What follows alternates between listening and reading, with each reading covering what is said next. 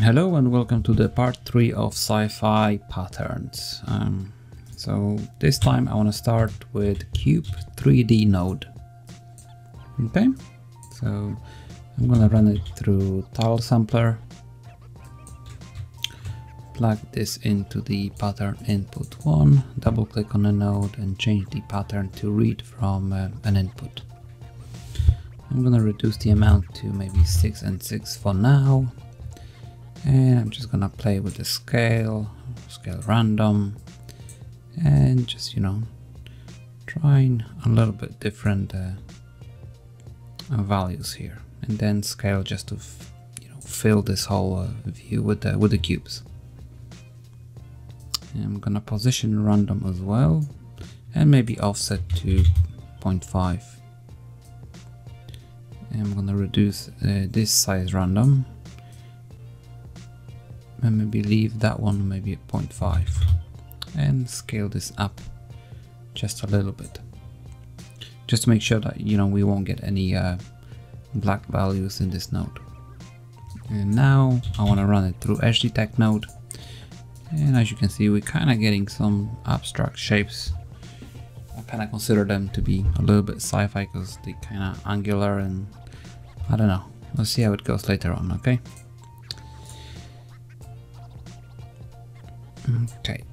so we got this, and now I'm gonna select the tile sampler while having this in the preview, and I'm gonna start reducing the Y amount.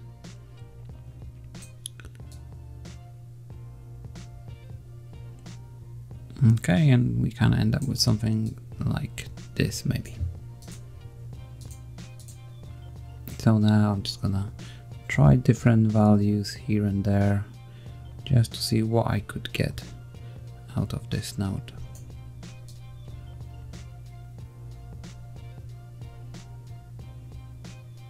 Okay, so I kind of like this. It kind of gives me this angular shapes, and I quite like the simple design of this. So I'm just gonna run it through another edge detect node. As you can see, we're kind of getting even better shapes now.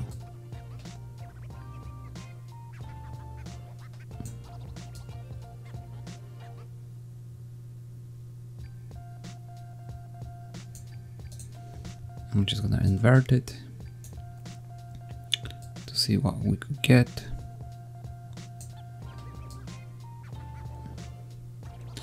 Okay, so I kind of got outlines, and I just want to roll with the outlines like this.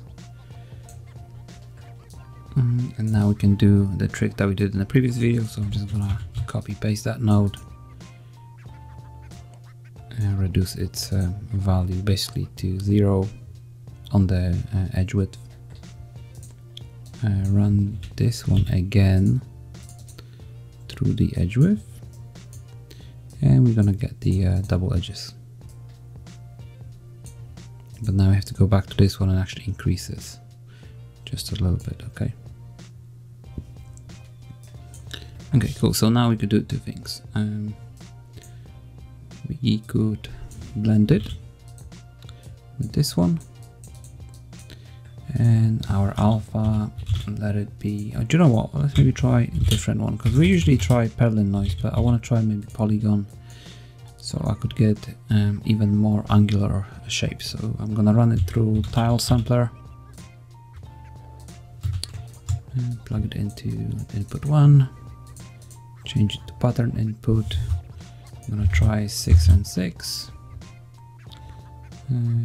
random position, maybe offset 0.3, and I'm just gonna start increasing the scale and changing the random values. I wanna do the rotation random as well, and now go back to scale, and basically this, and this will be our alpha. And now we can go back to the tile sampler, so we can have a little bit more control over this.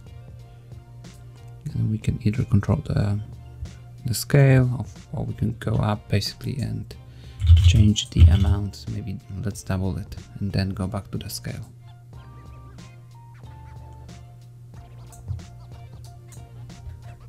And now, for example, if you think those edges are actually too thick, you can actually, you know, manipulate your edge width just a tiny little bit to get a little bit better design. So to me, this map seems a little bit too busy, so I'm just going to go back to the edge and detect the first one, and you could either, you know, increase this one, change the roundness if you want more pieces to be there, or maybe increase it to make those designs a little bit even rounded. So I'm gonna stick with this. I'm gonna blur it now, just a little bit, because we are getting very jagged edges like this one. So I'm gonna go with maybe 0.4. Okay, so it smooths some of the edges.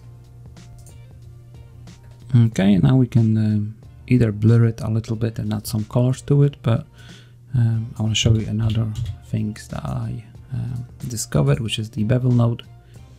And with the bevel node, you can basically decrease the distance a little bit, and you got this nice pattern. I usually run it through auto levels at the end, just to, you know, bring those values back a little bit.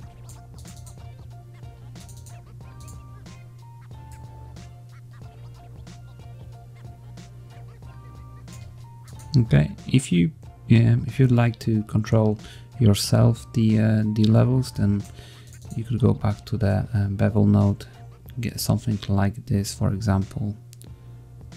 And let's say you want those edges to be brighter, then you just need to bring the levels node and just adjust it yourself, basically.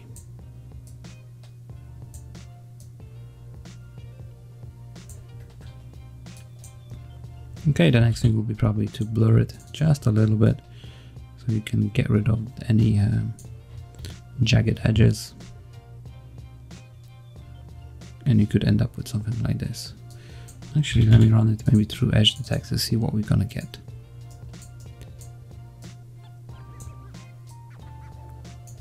Yeah, so you get a little bit more thicker edges, and what you could do now is just blend those two and use your polygon tile sampler map as an alpha.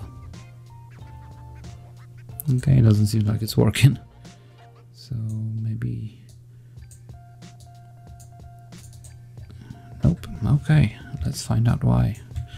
I'm gonna copy and paste.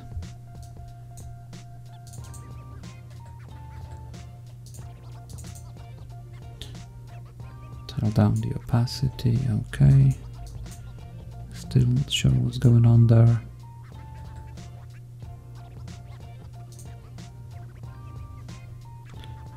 Let's try the size. Oh, okay.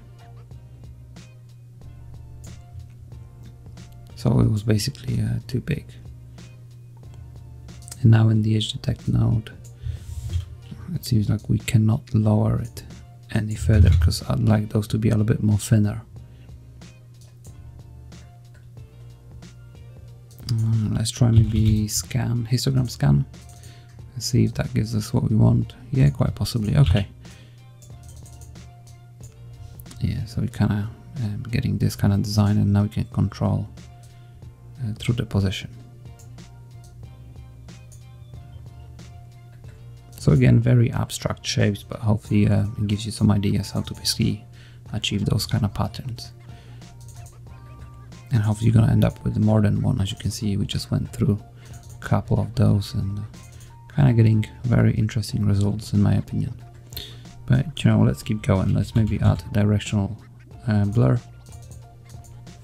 And I actually want it to be upward direction, so 90 degree.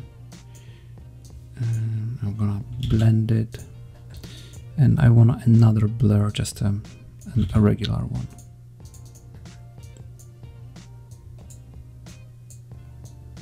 Not that much, just a little bit. And now let's try to blend it with the add. Okay, So it seems like we are getting somewhere, and then another blend with the normal blur on add as well. And now the gradient map, and we could start adding some colors. So I'm just gonna add maybe blue, just to show you, you know, what you could get essentially. It seems like our main texture is a little bit too sharp, so before I will blend it with any other textures. Now with this one, I just want to run it through the blur node, okay?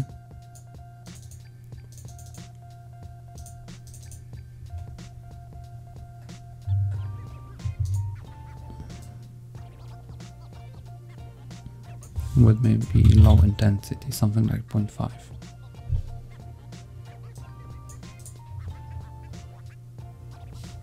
Okay, so this is the first example, and now maybe let's try a little bit different example, because I actually want to show you one additional node that I found that might be useful to creating those kind of abstract patterns, okay? So I'm gonna start with Cube again, Cube 3D, Tile Sampler,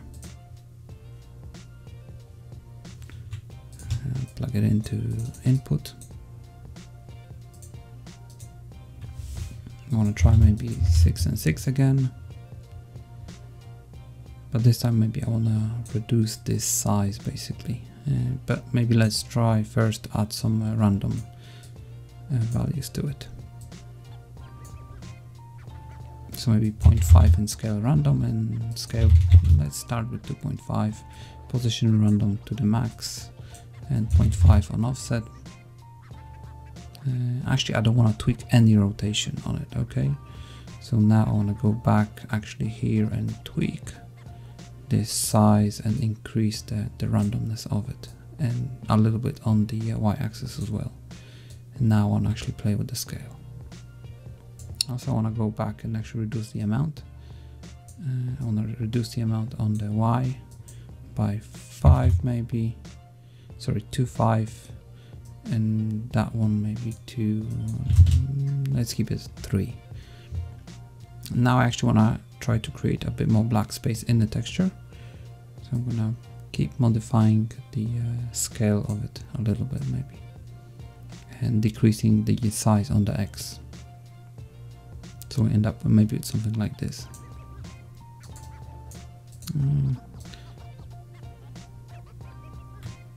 Okay, I want to get rid of the random on the y-axis, but a little bit increase on the x. So we got this. Okay, let's try now run it through the edge detect. As you can see, we're kind of getting some interesting shapes, at least I think. I'm gonna keep roundness, but on low value, like 2 maybe, and increase this to something like this maybe, okay? And now the same thing, so edge detect again to get the double edge.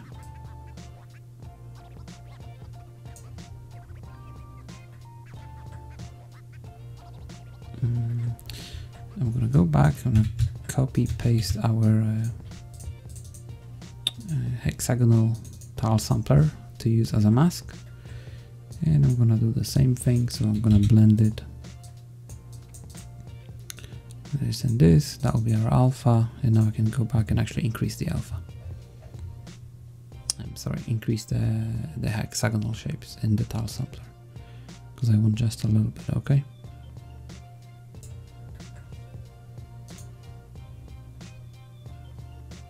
And now we can modify those and see what we could get out of it.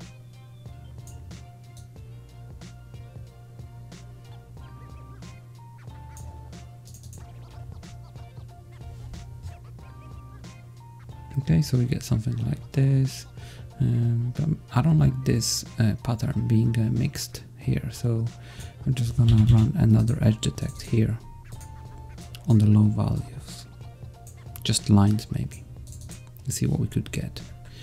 Okay, and now we could maybe increase it just a little bit, like this.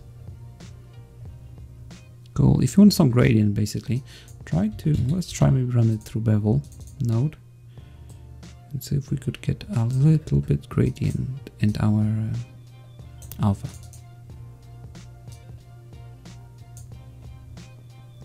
Now maybe histogram scan.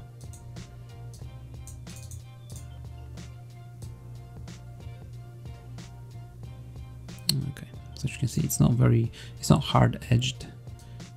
It's got this a little bit smooth transition. I'm not sure if that's what you want, but you know, in case you do, that's an option. So I'm just gonna go back to our hard endings. And now I want to displace it just a bit. So I'm going to use a vector morph grayscale, and I need vector field here. So I'm just going to use cell 1, decrease the scale of it, and run it through normal map and plug it in. As you can see, we're getting very nice displacement here. I think it only adds details to our sci-fi lines. Okay. So yeah, I think that this vector morph grayscale and you know those kind of shapes, that was a key point. And now I'm just gonna go and maybe try to add some colors to it. So I'm gonna add directional blur. I want it to be pointing upward, so that'll be 90 degrees. I'm gonna get the regular blur. I'm gonna mix those two together. And I'm gonna mix our original texture as well. So this needs to be set to add, and this one's set to add as well. But I need to change the order so I can control the blur. And now if I go back to this node, basically I have this slider for the blur lines. Okay, it depends how much you actually want them and how many. Okay, and now it's just standard gradient map just to get some basic colors.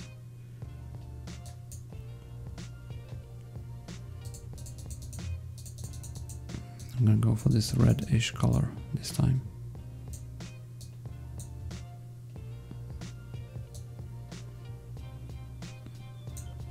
Okay, now we can go back here and basically increase the blur lines or decrease it.